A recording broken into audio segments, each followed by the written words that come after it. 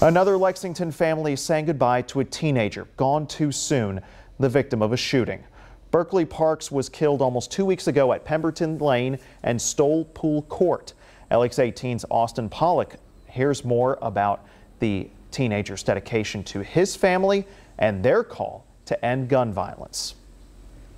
He has always been very caring. Berkeley Parks knew plenty about respect. Always very polite. He always answered with yes, ma'am. He was always ready to help someone else. The 17-year-old always had a smile on his face, but he knew how to make others smile. I was his Aunt Susu. Too. Every time he see you, Aunt Susu, I love you. Every time I FaceTime, he's smiling, Aunt Susu. You know, I mean, he was excellent. He was a star. A star shining bright as his smile, with still so much to accomplish. Even when his mother couldn't attend family reunions, Berkeley got a ride so that he could attend the family reunions. He loved to cook and planned to attend culinary school after graduating high school. But now his life has been cut short because of an issue that continues to hurt our community. Police say another 17-year-old is responsible for killing Parks on August 22nd. No parent has a child coming out of this okay.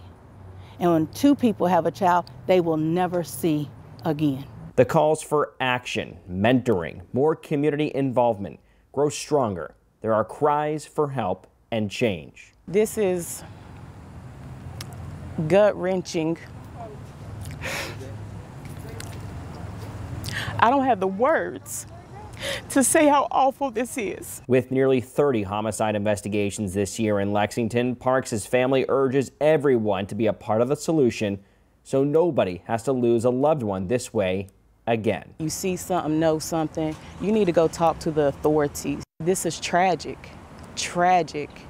and it really needs to change. In Lexington, Austin Pollock, LEX 18 News. Police have not released a motive in this shooting, but say a 17-year-old has been charged in the murder.